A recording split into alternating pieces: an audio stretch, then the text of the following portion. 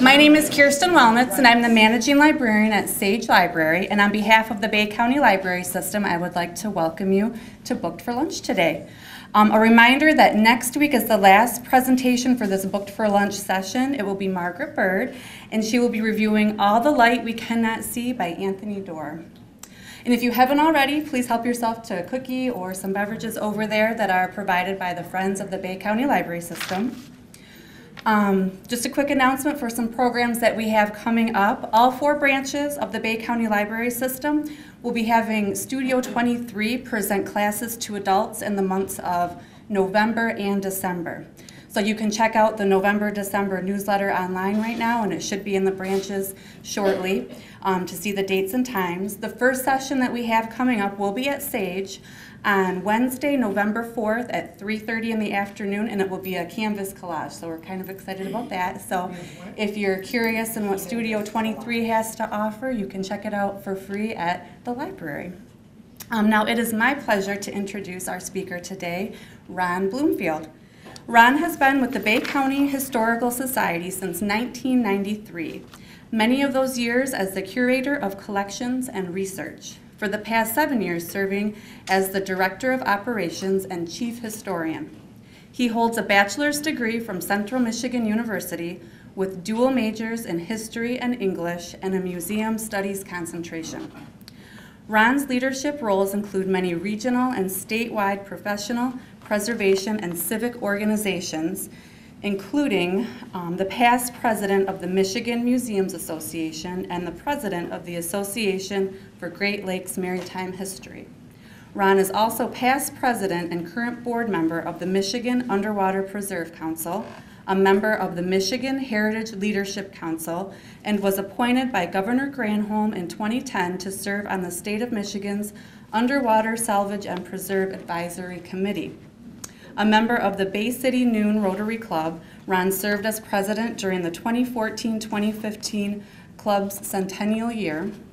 He has also been involved with many community-based projects, including the Rotary Micro Park Kiosk Program, River of Time committee member, and as a consultant on numerous local history-based documentaries.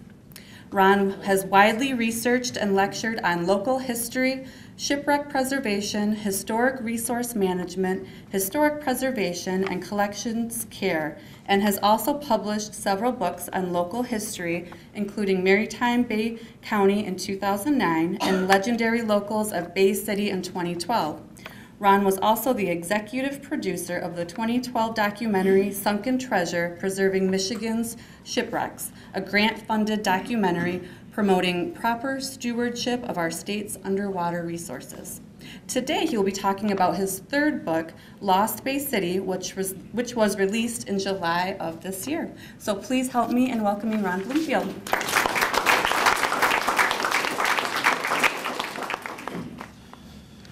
Mankind's fascination with those things that have been lost goes back thousands of years, and that quest to solve these mysteries have driven some people even to the brink of madness.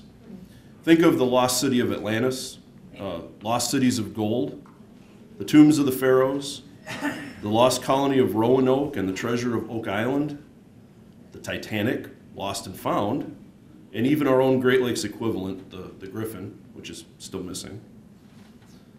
This fascination has been sensationalized by Hollywood. Many movies have been produced around this theme, but the biggest franchise has to be that of one of my boyhood heroes, Indiana Jones. Raiders of the Lost Ark was the tipping point that made me want to be an archaeologist, even as a high school student. That is, until I learned how much, or how little, I could hope to make it this profession. So I went into museums, go figure. Sorry, that was an inside museum joke. I'm pretty sure that I would not have had the patience. Dr. Jones never had to trowel and brush a 1-foot square plot of dirt for hours on end to extract some fish bones. At least not in the movie version. For Dr. Jones, X almost never marked the spot until it actually did, and he wasn't doing his job unless someone was trying to double-cross him, steal the object of his hunt, or kill him. In Bay City, we recently had several of our own lost finds. A time capsule was recently unearthed, soggy contents and all.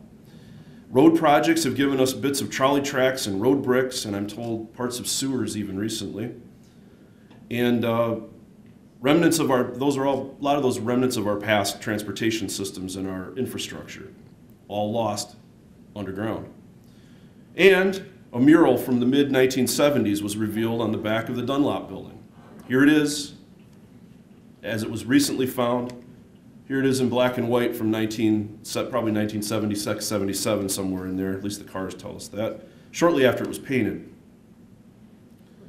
This brings me to the reason I invoked the name of my boyhood Hollywood-created idol, Dr. Jones. He had a famous line, "That belongs in a museum." He was always fighting to find something and preserve it for the public good. Not unlike we who work in the museums and historical societies, like the Bay County Historical Society, or not unlike what we do on a daily basis. We collect, we preserve, and we educate. It is ironic that Dr. Jones's biggest find, the Ark, ended up in obscurity in a government warehouse until movie number 4.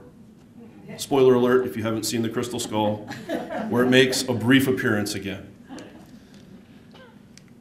As a museum, we have a warehouse. In essence, it's a warehouse. With a collection of 250,000 objects and archives and a small physical plant, it is very hard to find enough storage room, let alone enough exhibit space to exhibit any more than, at the most, 1% of what we have at any given time.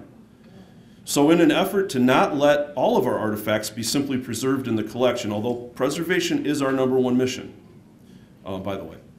However, we use the aforementioned exhibits, the research archives, online content, documentaries, and books like Lost Bay City to help us bring these objects, these photographs, and this archival material to the public. Lost Bay City joins 2 others, Maritime Bay City in 2009 and Legendary Locals in 2012. All 3 are Arcadia publications, all 3 similar in size, similar in content scope, similar in format. And you'll see a little bit of that today as we go through some of these. These books all put together complement each other. And that's kind of one of the things that sort of appeared afterwards, but it was in essence by design. At least I'll say it's by design, so it makes it look like it was done that way. So let's take a quick journey through Lost Bay City. I'll give you some technical aspects on the book for starters. 127 pages, 223 photographs, 8 chapters that weave through storylines. This one was unique in that it was sort of a dealer's choice of topics. I let the photographs drive the book. If you don't see a topic or an image, one may not have been available or at my disposal to actually legally use, or it may have been one that was unfortunately cut due to length. I considered over 1,000 images to start with, and I only had to borrow a few for some really needed topics like the slide you saw of the mural up front, BEAUX Arts style building, buff sandstone trim, 2 porte cocheres. Many of you probably, if you ever went to the Winona, remember the porte cocheres. The lobby floor was ceramic tile inlaid with patterns reflecting the painted ceiling. There was the Princess Winona, which now resides at the museum, in the elevator lobby. That was a memorable part. I've talked to many former bellhops that used to stand near or on top of the Princess while they were waiting for bags to come in, or waiting for clients to come in, and they remembered her with a lot of affection. The remainder, let me see, elevators and the stairs rose to 2nd floor rotunda where there were several small parlors. Remainder of the 2nd and 3rd floor were all guest rooms. We also have some pictures of guest rooms up in the upper corner here, as you see. Modern in all amenities at the time, for the time, obviously. We can view the entryway, the actual check-in desk, as you would. Down, photograph that was taken about 1943. Departure time is noted at 5 p.m., which is actually pretty liberal nowadays. At the far left is the R of the neon bar sign that was there. And at the right is the cashier's station, and that was enclosed and separate from the public. It's very interesting. It was marble wainscoted, and if you come to the Historical Museum, you see some of those marble tiles that have been preserved. Here we see more pictures of the interior of the Winona and its grandeur, the lobby. We see a picture taken from the rotunda down in your lower right-hand corner. And we see the Winona being built. Remember, we're moving backwards in time. As you can see, it's only got a couple of courses already put up, and the trademark W, I guess you call it a W icon on top of the window. And then,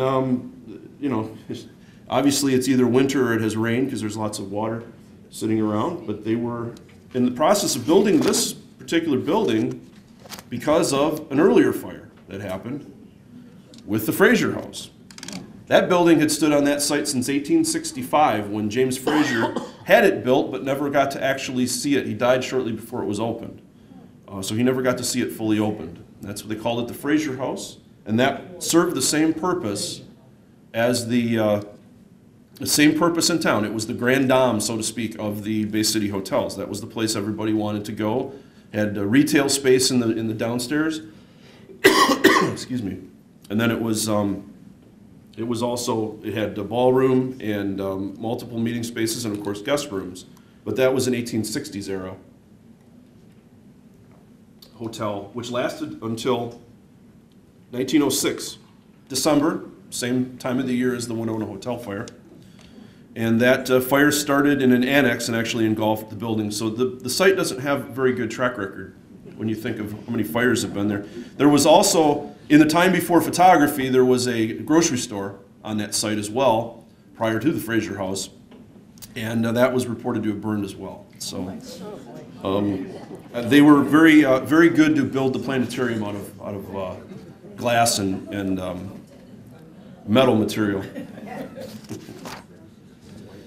Now, I spent a whole chapter on the Winona Hotel just because of the significance. There's more photographs than what I'm showing here, but more of that particular site has a lot of significance. And that's, in the book, we actually go forward. We start at the beginning and we work our way forward. But like the archaeologists did, I wanted to show you how we would unearth a particular site nowadays.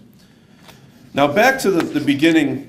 We'll go back to the beginning. This is chapter 1. It's called A Changing Community, and it deals with streetscapes.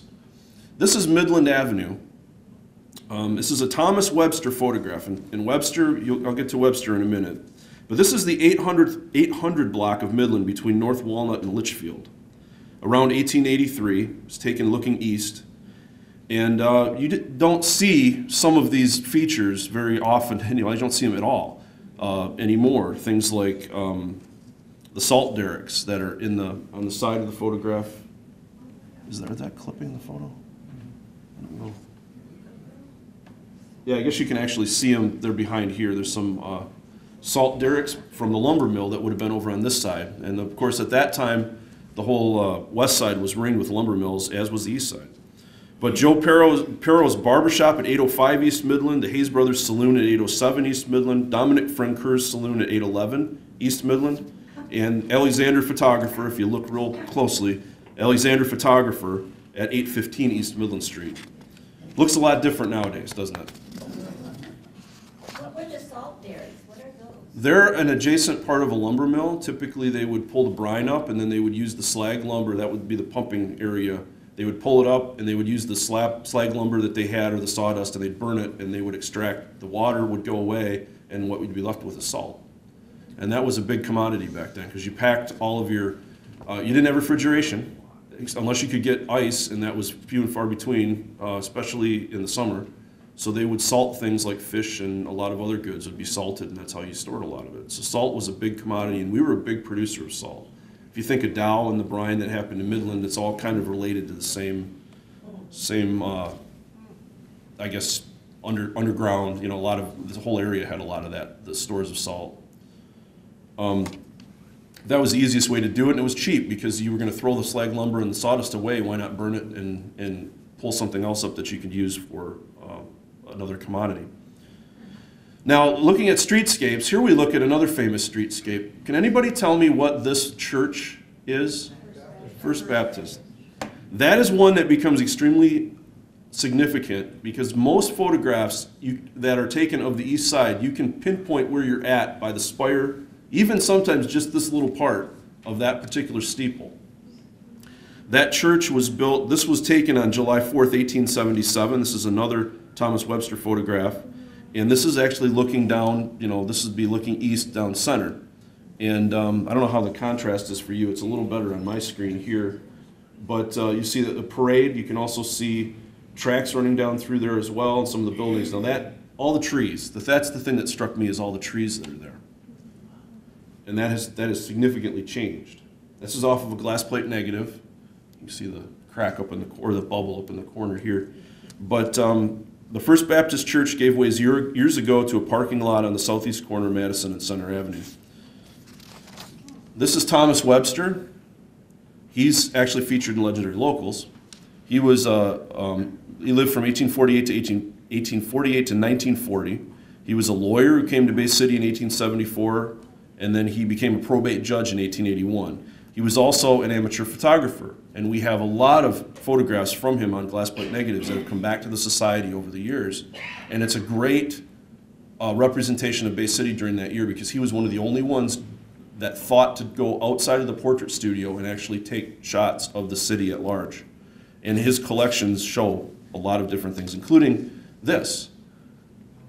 This was the picture that he took of the original post office building where the federal building now sits. This was the one prior to that. That was built in 1893 at the north end of Washington between 3rd and 2nd Streets.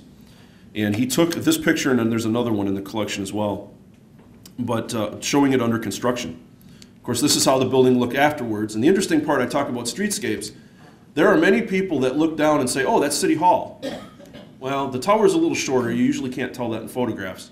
But one is at one end and one's at the other end of Washington Avenue. So sometimes photos get misidentified just because of the tower. But you have to look at some of the other, this tower is drastically different than City Hall's, but sometimes people just see a tower and think City Hall's the only one that has a tower now. So, and it's actually happened quite a few times that it's been misidentified. Now, this building generally was referred to as the post office due to that was its most visible function, but they've had federal courts and everything in that building ever since it opened. This is the First Baptist Church.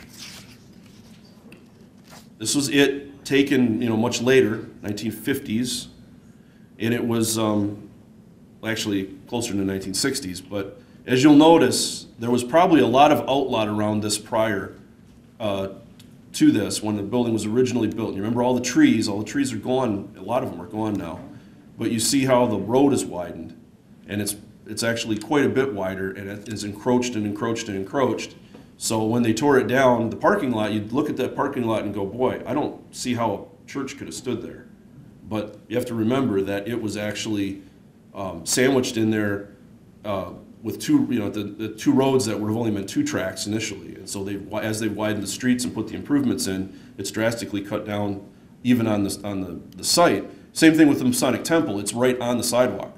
It wouldn't have been right on the sidewalk necessarily. There would have been some green space. You can kind of see it in this picture a little bit. I'll show another one in a minute, which actually this one. This is the Masonic Temple originally. There's the First Baptist Church. That's the Masonic Temple here under construction. You say, no, it doesn't look anything like it did. What's with the tower and all of this? Well, the Masonic Temple was Pratt & Copey designed this building, same people that designed several churches and City Hall and the museum building, believe it or not. They were building buildings in the town. They're kind of one of the famous noted architect firms. This was designed a palatial building that could house several lodge rooms and space for Masonic ceremonies. Cornerstone was the building. It was a Moorish-inspired building, but the cornerstone was laid June 24th, 1891, and it was completed February 27th of 1893. It's at the corner of 6th and Madison, where the one that's there sits. It's the same building. But it was heralded as one of the most handsome Masonic buildings in the country at that time. Unfortunately, it had a fire, as you see up on the top, May 19th of 1903, and that looks like a pretty big conflagration. There's the $50 word for the day. Conflagration. It gutted the building. It heavily damaged the roof line, but they were able to rebuild it, and the building you see down here, there's still an onion dome left and the towers left, And actually, I think there's 2 onion domes that survived, or that were at least rebuilt.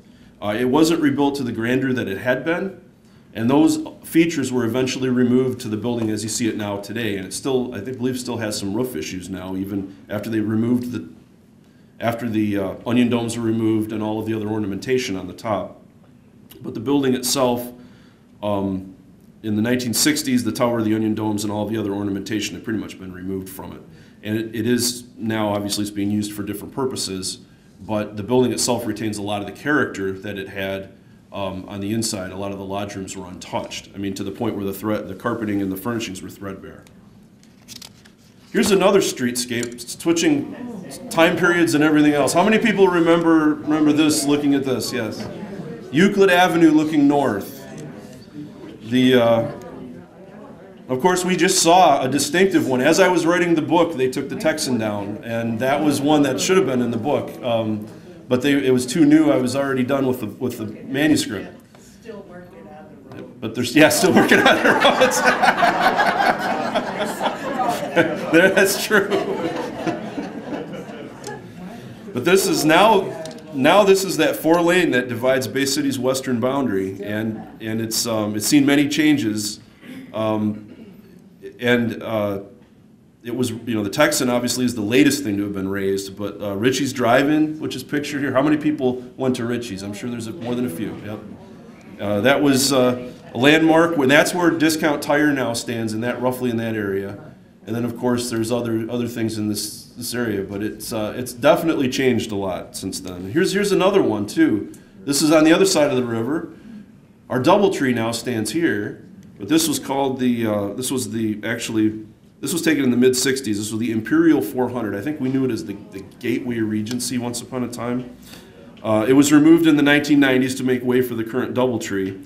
And there's an automobile dealership back in here, which I'll get to in a little while. And then, of course, the Winona Hotel eventually disappeared, and that changed the entire streetscape right there. So if you want to talk about a very different streetscape, it's very interesting to look at these snapshots in time. And here's another one that would have been just out the library's front door here. If you'd have looked across at where the county building sits, this is what you would have seen originally. This is the original county building, built in 1867. Second Empire building, built by Cyrus Watkins. And it was on the north side of Center between Jefferson and Madison. And Keith, what is that area out there called? Battery Park. Which they're now working on. That's been resurrected as of late. And that was designated as Battery Park, and then the buildings built around it. And that was supposed to be kind of the center of town, the center of where everything happened, because on the other side, well, here's the existing county building. I'm sorry, I'm getting ahead of myself. This is the existing county building, what it looked like when it was being built. Typical, that was built in the 30s, after the other one was torn down because it was really in bad shape. Didn't catch on fire? No, that one didn't catch on fire. But it was. I think that's why they said, because it actually was designed for practical ventilation and everything was supposed to work right, but apparently it didn't work well. It was already started to get. It was old, I guess, is what I read by the time. But this Art Deco skyscraper that we now have of 9 stories was built in 1934 at the height of in the Depression, and it was actually one of those built by one of those government programs designed by Joseph Gadeen, who was local. And the Historical Society, my employer, had a suite of rooms. How many people remember going to the museum on the 2nd floor? Yeah, there's still a few that remember that. Yeah, we were in that, and that was when they tried to put everything on exhibit. But of course, our collection was much, much smaller back then too. And that was basically designed that suite of rooms was designed as a museum from day one. And they then decided in the 1960s that they needed some more space for the courts, and they said, yeah, you probably ought to move out. So we found the house on Center Avenue that we were in at 1700 for a while, and then of course now we're at the old Armory building, which is much bigger and much better space, although I'll tell you a secret, we're out of space. There are 250,000 artifacts and objects, plus all the exhibits, and everything takes up a lot of room. But as I was starting to say about this sort of being that center of town, this building would have been located where I think just the extreme end of the Wirt Library building, where the old, you would have known the jail that sat there. A lot of you would have seen it. That was more of a sort of a squat brick structure that was built in the 1940s, I believe. This was the original jail, and it looked north on Count, and of course, you know, you've got a nice fountain here. This is part of the Battery Park. Because this looked north. This included the sheriff's residence. It had a parlor, a dining room, a pantry, and an upstairs bedrooms. The actual jail was located in a 2-story wing at the back, and it had a separate entry off of Jefferson Avenue. It featured 16 5-by-7-foot cells with iron bars, floors and ceilings that were made of boilerplate. Now, the female inmates had a separate accommodations on the floor above the sheriff's quarters.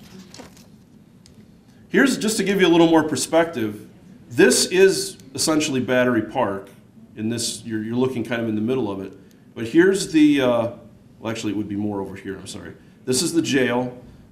You're looking at it more across the street from that original county building, but this is the Redondo, which I'll get to later. And this is First Baptist Church right here. So here we're seeing it, and there is right here a cannon. One of those mortars that were part of the 4 mortars that were on the corners of Battery Park. A better picture of it right here. This is the opposite side of the road. Here's the Pure Marquette Depot. You're looking down Jefferson here. This is the old Bay City Club, which became Shopnagon Grotto later. And then you can see the corner of the old county building right here. And there were, of course, this is one of the Hartford guns right here. Not the other one on the other side was one of the Civil War era mortars. But this is the opposite side of that 4 corners that were Battery Park. In 1904, Congressman George Loud of Bay City secured 2 artillery guns from the USS Hartford, which are these here. And they were placed in Battery Park. And at the center, while the other one was placed at this side was in there, and then across was one to the Center Avenue to the south. And then in 1907, they were joined by 2 large artillery mortars, Civil War vintage from Fort Sumter, which were acquired by Congressman Loud as well, and they were placed on the other 2 corners.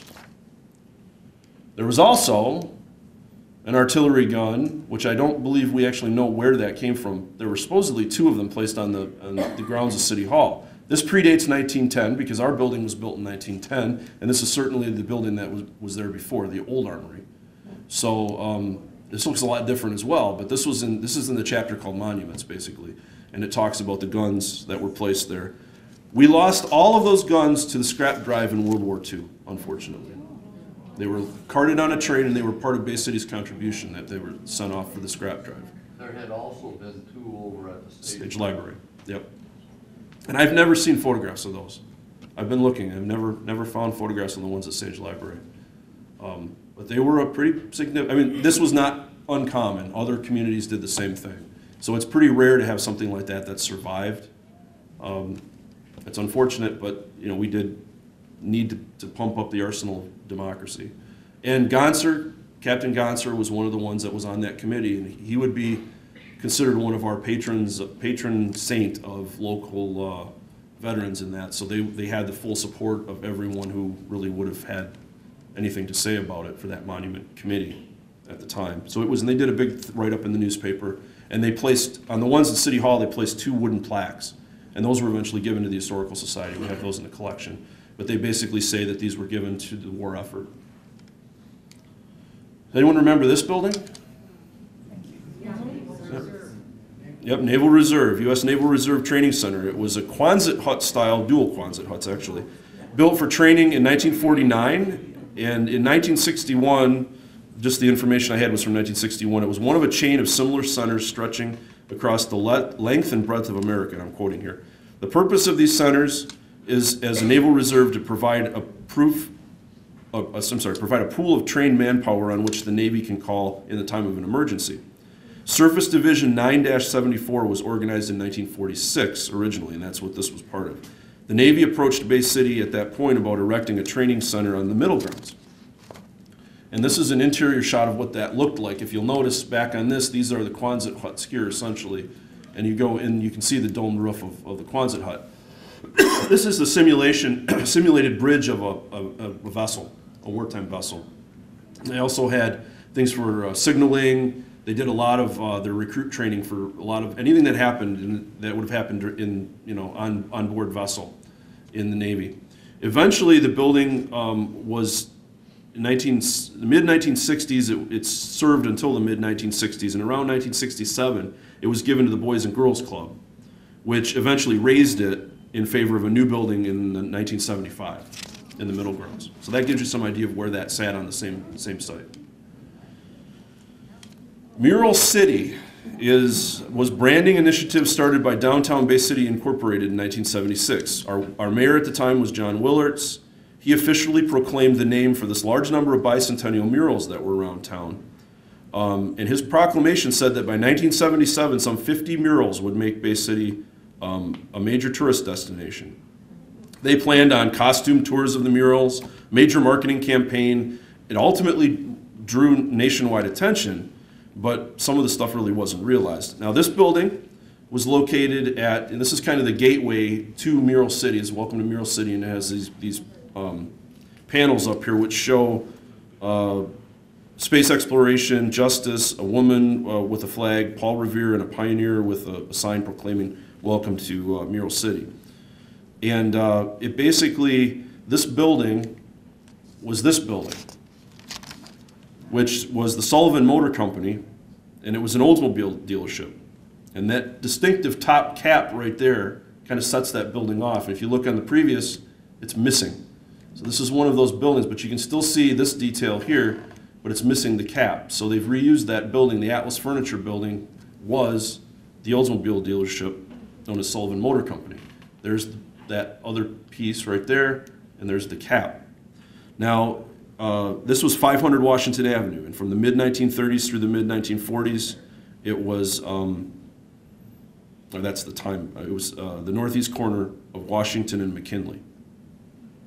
And then it became Atlas Furniture, and later it was torn down, and it's a parking lot now. It was raised around 1983. But the murals, a lot of these murals were painted by a guy named Terry Dickinson. Terry Dickinson. I keep wanting to mispronounce it for some reason. But this is one here that shows a saying by Will Rogers, "Buy land, they ain't making no more," sponsored by the Bay County Board of Realtors. This was located on the former Eagles Club at 201 Washington Avenue, which I believe the building's not there anymore. Of course, the Valley Oxygen one down here is, get my notes here. This was also a Dickinson mural, and it shows Joseph Priestley discovering oxygen in 1774. This was on the Valley Oxygen building.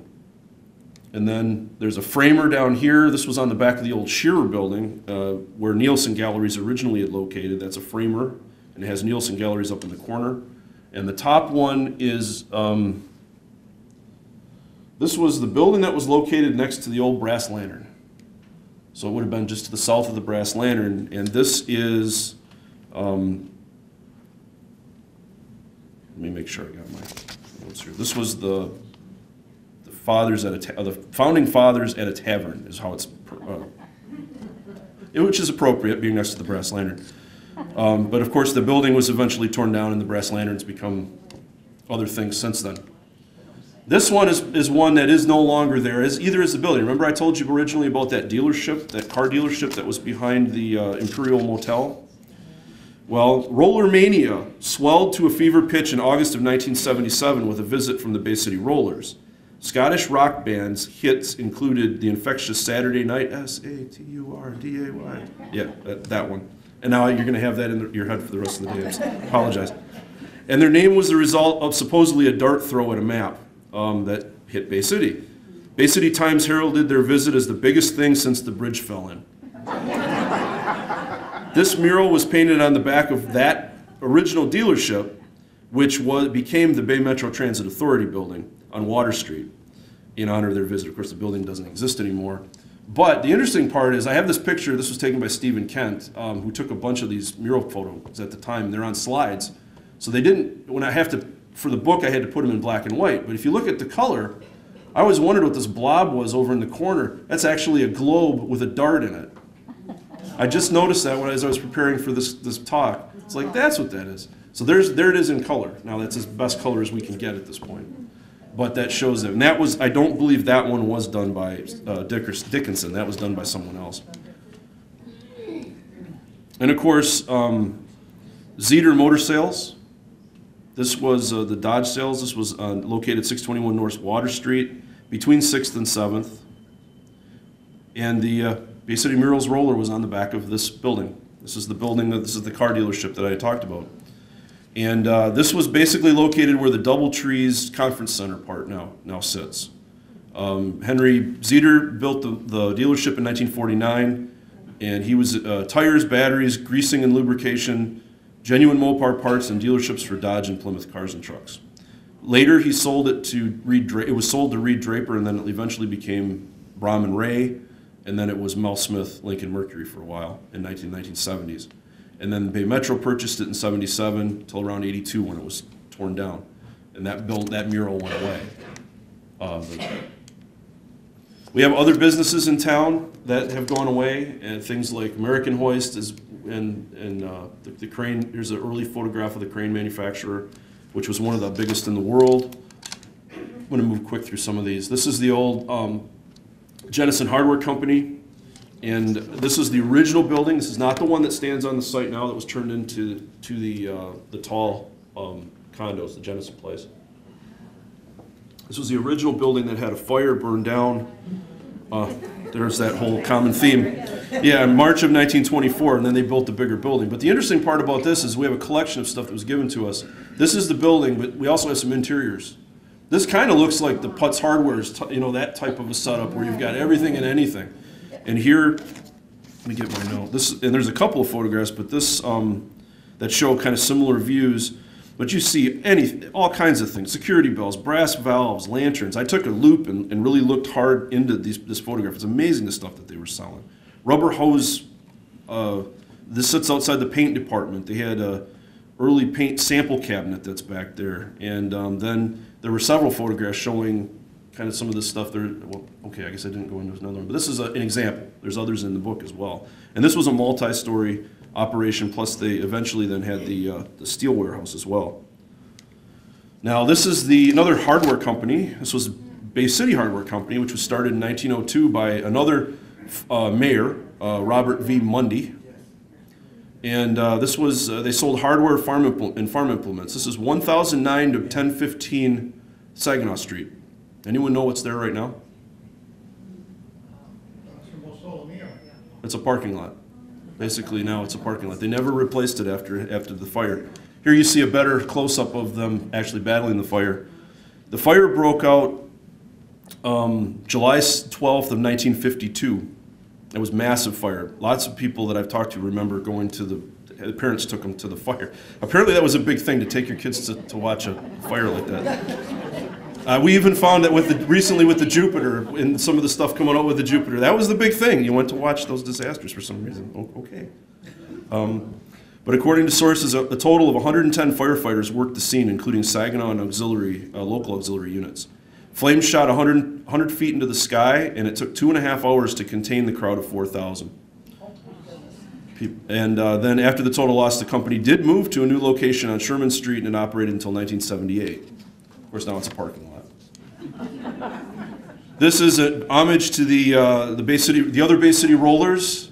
Of course, this was the earlier Bay City Rollers. Those are stacks of cigars. These are ladies working in the cigar rolling plant. This is the B.R. Hahn H-A-H-N cigar factory, which was located at 2006 to 2008 5th Street around 1924. They have the finished cigars. They're ready for packing.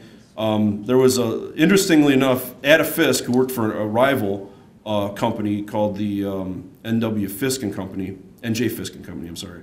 Her occupation was actually listed as a stripper in 1902 and 03 city directories. We use that a lot because it's kind of interesting how names of occupations have changed. She actually stripped the leaves. That was her occupation, literally, stripping the leaves. But I'll never forget one of our research librarians found that. He went, "Oh, I found definitive proof that there were strippers in Bay City back in the lumbering era." No, sorry. It's cool though. It's sorry. But the B.R. Hahn Company was only one of two active manufacturing companies left in Bay City in 1948. So we actually had cigar manufacturing all the way up into the 1940s, and one of them I think went past that even. Do you have the date of that? This photograph's 1924. Yeah, and that fits with the style of clothing and everything else. So, and look at this. Look at the boxes that are stacked up over here. It's amazing. It was big business for Bay City. This is one of the. This is actually the Lewis Liberty. Well, we had three of the largest pre-cut housing industries. Three of the largest pre-cut housing companies in Bay City. One of them, the Ladden, and then there was a Lewis Liberty Homes, and then Sterling Homes. And they sold combined over 200,000 homes, ranging from bungalows to luxury-style mansions. They sold them through illustrated catalogs all the way up into the 1970s when they started closing down. This is the mill of International Mill and Timber, which was the last of the three, the Sterling Homes that I mentioned. This was on the west side, south of Salzburg Avenue. Right around where Duncan's is. That's the site down there, and this was a huge plant at the time. This would have been during the heyday. And this was taken around 1920. Of course, we have Behringer Greenhouse. This was the earlier of two buildings. "When it's flowers, say it with ours." That was their slogan. Started by Albert and Rudolph Behringer in 1893, and it was originally at 325 Park Avenue near Ridge Road, which is that picture. They grew to over 20 acres with 13 greenhouses, 50,000 square feet under glass, and 2 miles of steam pipe. They were noted as one of the leaders in the business. Let me see, they were called the splendid establishment. From their hothouses, they supply more flowers than any other single establishment in northern Michigan.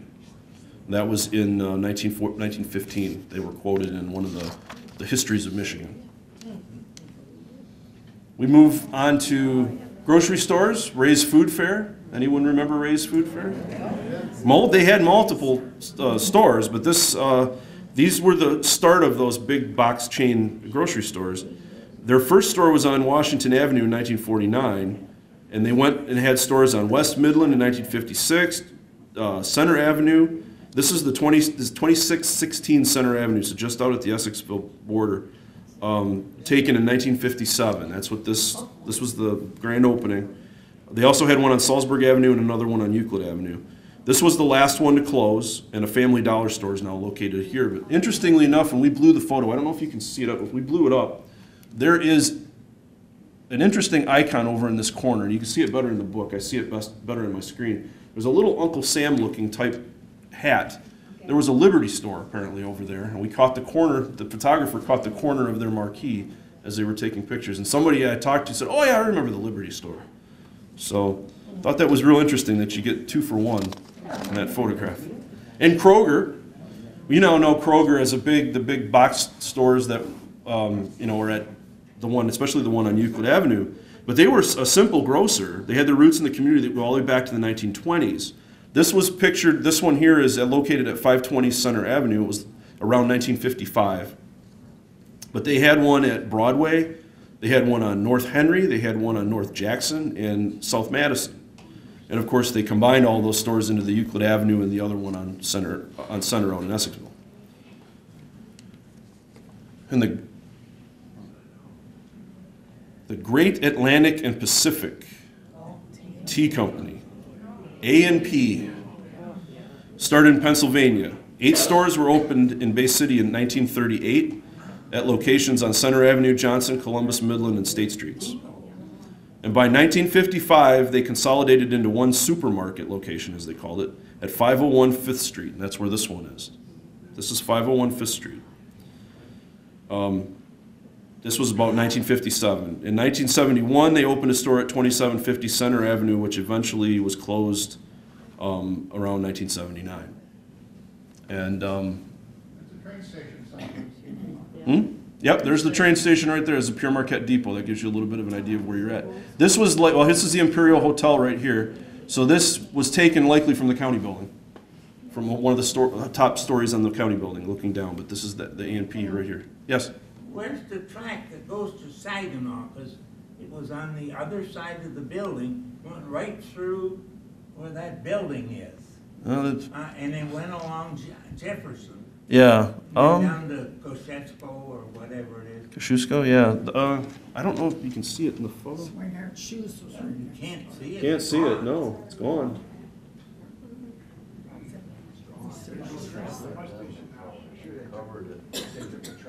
They must have taken the tracks out by that point then. I am going to move quick through some of these. I'm running a little bit behind here.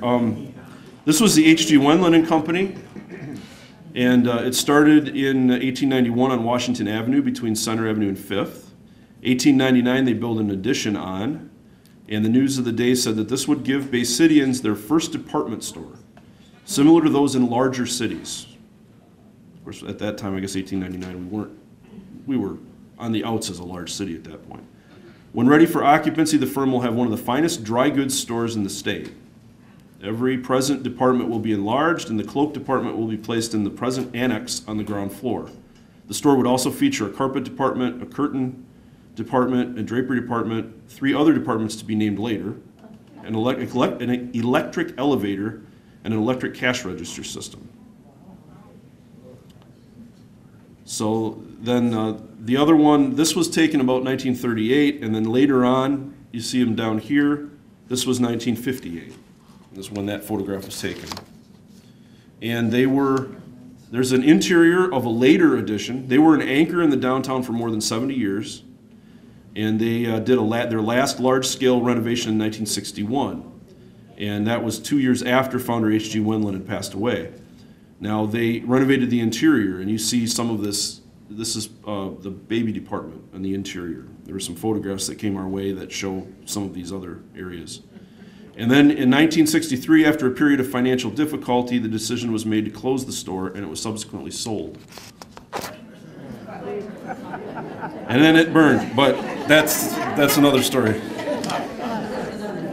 The L.E. Oppenheim Company operated, it was L.E. Oppenheim Apparel Company, started in 1882, and they were for more than 50 years located in what was the Bay City Bank building, became the Chemical Bank building, before moving to the former site of the H.G. Wendland and Company on Washington Avenue in 1964. So Oppenheim's then, for many years, was a premier clothing sale place. Christmas Eve, for some reason we do these things in December. I don't know why. Christmas Eve of 1979, police responded to an after-hours burglar alarm, and they found the smoke, and then, of course, this was another fire that lots of people say, oh, my dad took me down to see the fire. Okay, surrounding buildings, including the bank building to the south, were not severely damaged. However, Oppenheim's itself was a total loss, estimated at $1 million in damages. And today, the site is still vacant. Another fire. We go to Easter time for this one.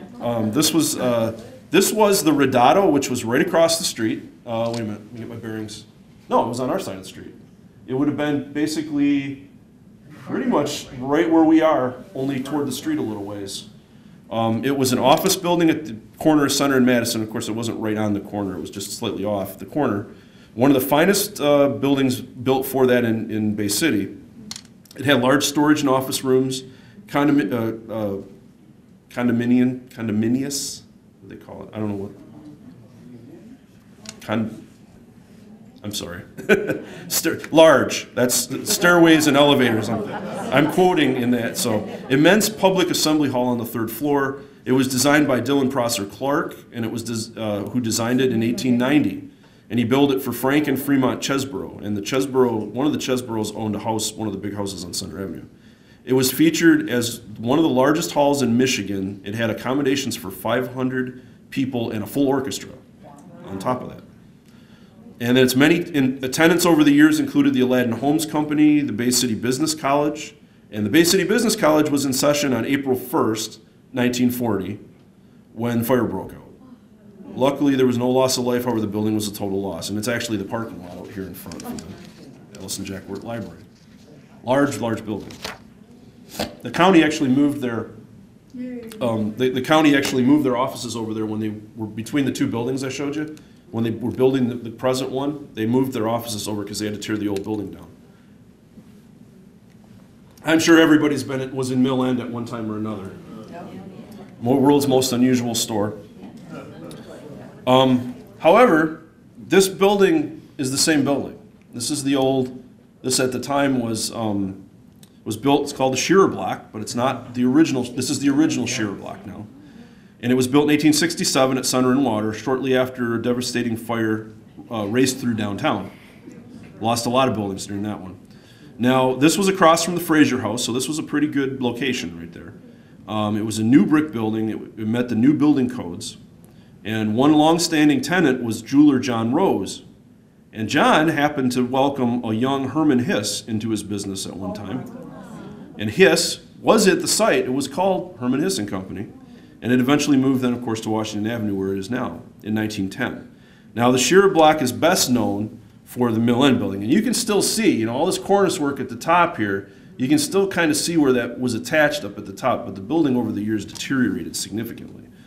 Now, the store was in there for 65 years. It was dubbed the world's most unusual store.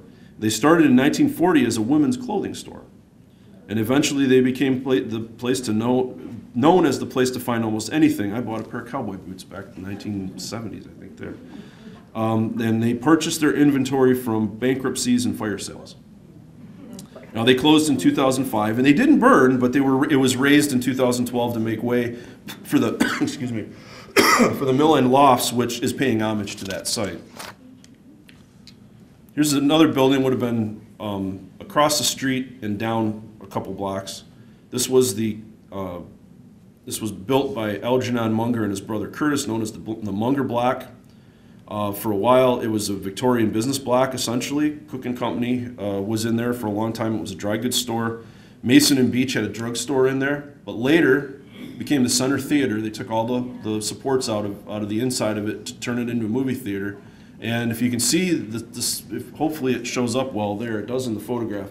This whole thing has fallen in. Local developer decided to try to turn it into condominiums at one time, and not realizing that those support beams had all been taken out and it was basically being held up by its own sheer determination, I guess, it fell down and then it had to be raised. And of course now there's a new, there's a new restaurant built on that site now, brand new building. This is this was the depot located. This is one of our another building with a tower, but it's the Jackson, Lansing and Saginaw Railroad Depot became the Michigan Central Railroad in 1871, and they later became the New York Central. And this was the building that was located over at First and Jackson, and it was eventually torn down. And you can see the tower coming down here, but the only thing that's left is there's a little baggage building that's around still over there. And I apologize, I'm going to have to move fast through this. Of course, everyone remembers when the bridge fell in. This is somebody took a snapshot of it and gave it to us. This was June 18th, 1976, and this was one of those other things that made world news. And they even wrote a song about it. So, and here's a house. We know nothing about this house except that this is Center Avenue right here. This came out of a scrapbook of things from a guy named Captain Ben Bautel. Some of these things we simply don't know, but this is such a cool photograph, I think. It's great. You got everything. You got people, you got transportation, you got brick streets, and you've got a house that we will hopefully identify at some point. This one there's a chapter 8 deals with entertainment, recreation, and fun. This is, look at the elephants, tail to trunk, all the way down Center Avenue. This is the porte-cochere of the Winona Hotel. The guy standing over here has a WBCM microphone. They are actually on the radio. He's announcing on the radio as this parade comes from the station, the train station, down to the parade grounds out east of town. Very interesting photograph. And you can see automobiles, so this is a fairly, relatively speaking, in circus terms, this is a fairly recent photograph. 1932. This was taken out at the park, at the fairgrounds. Gonza wrote that in 1905, Augustus Gonza wrote that the Bay County Agricultural Society acquired land and made a most desirable fairgrounds in a half-mile track par excellence. He knew how to write, that's for sure. At the eastern limits of Bay City, just north of the eastern limits of Center Avenue, and within easy reach of the, he calls it, oldest and most advanced townships. The racetrack was made of wood and featured a 2-story observation and timing tower. And these are photographs that show that racetrack in use. There's the observation and timing. Of course, all of this is now, it's part of the fairgrounds, but it's definitely been improved. But this was a wooden, and you can actually see in the photographs here, there's several others in the book, you see the wood that actually was the racetrack itself. And they used to hold races out there. These are probably National Bicycle Riders, which are Bay City built bicycles. We had a baseball park, our official baseball park. It was on Center Avenue at the eastern limits. Earlier parks were not officially named. However, in 1909, Clarkson Park was posthumously dedicated to John G. Clarkson, whom you see this gentleman right here with the tape running through his face.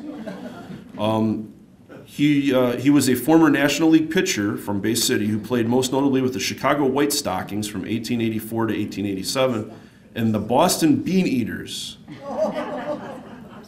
from 1882 to 1894. He retired to a life of cigar manufacturing, another theme here, in Bay City after his National League days, but he still stayed active in promoting his former sport. This is a rare panoramic photograph of Clarkson Park. And it was taken around 1914 when the Bay City team at the right met with the Saginaw team at the left. And if you note the tall building in the background, that's the old chicory plant that this would have been, this is in that same general location as the old Ray's. Yeah, the old Ray's Food Fair on that side of the road at the eastern limits out by Essexville. The park, excuse me, that's the old chicory plant. Baycast would have been across the road now in that general vicinity as well. What did the chicory plant do? They produce chicory products from chicory. They would coffee substitutes and things like that. They were used as a coffee substitute. Some people still drink chicory as a drink. It's an interesting. But we had our own ballpark. This was, I've got a few more slides and I know we're running over here a little bit, but this is Westover's Opera House. This was known as the Bay City Opera House, built 1871, the southwest corner of Washington and Center. This is where the Phoenix building is now located. Because, unfortunately, well, I'll show you a couple photos and then I'll tell you about, which it won't be a surprise, I'm sure. But here's the Westover Opera House as well. This is looking down Center Avenue. Now we see Park right here, but there were buildings along Water Street. But here we see the tallest building in Bay City at that time. And this building, this was taken about 1875. And this would have been the landmark right here. This was the landmark corner. So the Phoenix building sits on that site right now. Unfortunately, it was still the tallest building in town when fire broke out on a cold January evening in 1886. And according to the Tribune writer, plumes of black smoke arose heavenward in the breathless air. They sent a feeling of sincere regret through all who witnessed them, for the belief that the bold structure was doomed and entertained for. I'm sorry, I messed that one up. That the structure was doomed, that was entertained for all to listen to.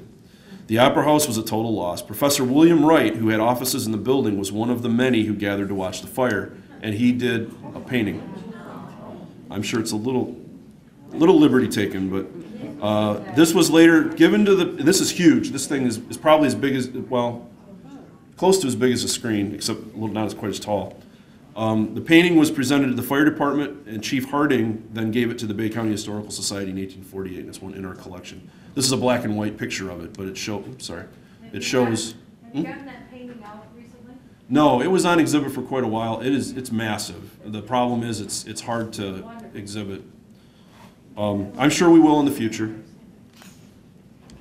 This is the other opera house. This is Wood's Opera House. This was built while Westover's was still an opera house, but this was built 1881, and then this was built as a second opera house essentially. And let me see, in Woods, it opened in December. From the time it opened through December of 1899, there were over 100 performances of more than 60 different operas in this. Bohemian Girl, La Mascate, The Chimes of Normandy, the Mikado, and Olivet were just some of those that were there. Woods in the spring of 1888, famous actor Edwin Booth, brother of John Wilkes, appeared in Julius Caesar in this building. Was there an opera company? Not in Bay City? not in Bay City, there wasn't that I know So of. these were touring? Yep, these were all touring groups. And they also hosted things like lectures, they hosted temperance lectures, all that kind of stuff at these places as well. Now the building, on August 29th, 1902, a fire started on the stage. Actors, when they were finished for the evening, it started after that. The flammable scenery, and soon the building was engulfed. This is what the interior of the building looked like. This is another T.E. Webster photo. But all of that became unstable and the building burned. And one man was buried under the bricks as the roof collapsed. The building was a total loss. And that's where the Washington Theater was built, on the foundations of the old woods after it was. So if you remember the Washington Theater, which is now the drive-through for Chemical Bank. Of course, other ones that we had, this is the drop screen, because they would have a drop screen down, and we were able to figure out that this was the Regent, the drop screen of the Regent Theater, which is this theater, was located in the Davidson building. And the Regent's drop screen had local advertisers. I mean, that's how they probably paid for a lot of this stuff. It was, we were able to figure that out because one of the things said opposite this building. We were able to figure out, kind of triangulate the whole thing. But in 1918, the Regent was built, 1,400-seat theater, and had an 8-piece orchestra and an organist. And in this particular photo, Bird at the South Pole, or with Bird at the South Pole is actually playing, around 1930. And the Regent's stage drop curtain, well, actually you saw that, I'm sorry. That's the other. So then we go on to the final thing I'll deal with. And there's lots more history on theaters and things like that in the book as well. How many people, I don't know, anybody from here go see Bob Seger at Summer Celebration? Okay, there's a few, good. This was half of a ticket stub. I've not been able to find a full ticket stub, so I had to deal with a half a ticket stub from a friend of mine.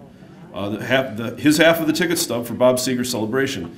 Summer Celebration was a series of 4 major concerts given at Engel Stadium at Central High School's campus on Columbus Avenue.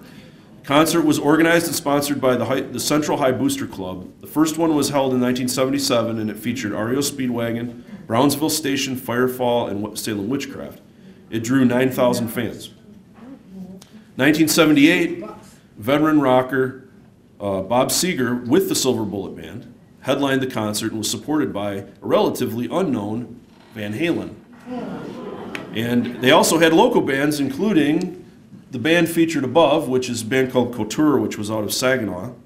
And attendance estimates for that concert were, which was held on August 19th, they were about 24,000 people strong. And many of them camped the night before through a torrential rainstorm until the gates opened at 11 o'clock, and the first band did not go on until 4 o'clock. So they were there for a while. And in the bottom, we see a picture that a friend of mine took of David Lee Roth, the lead singer of then relatively unknown Van Halen, doing one of his signature moves where he jumped off of something in his caught him in midair. And of course, here we see, it's a little blurry, unfortunately, on the big screen, but here we see the people in Van Halen, including Roth, and Eddie Van Halen's in there, and you can see a little bit of the drummer Alex, and then Michael Anthony, their bass player. So, like Indiana Jones was a boyhood hero of mine, Van Halen, I'm also a musician, so Van Halen originally was one of my idols as well. I didn't go to the concerts, unfortunately. I didn't make it to them. Now, in conclusion, after you learn the history of some of our lost history, you may even be able to go around town and pick out some remnants of our lost history or our lost stories that are hiding in plain sight. Take, for instance, this Terry Dickinson mural. You'd probably drive by it a lot. It's on the back of the FP Horak building, right on Saginaw Street. That was the original Sears building. Yes? Who commissioned was it the individual store owners that had this person come in and do it? I believe so. I think that's how it worked. And there's supposed to be 50 of these murals around town, and we haven't located. However, I was recently in the gymnasium at Bay City Western, and many times as I've looked at their warrior that they have painted on the wall, I didn't give it much thought. But my vantage point this particular time, I saw a partial signature hidden under a piece of conduit, and I'll be darned if it didn't say Terry McDermott. I'm sorry, Terry Dickinson. Wrong one. Terry Dickinson, not McDermott. That's another story. Yeah, but no, it said Terry Dickinson. So we have Terry Dickinson murals hiding all over the place, it seems like. So that's what I have. Thank you, everyone. If anyone has any questions.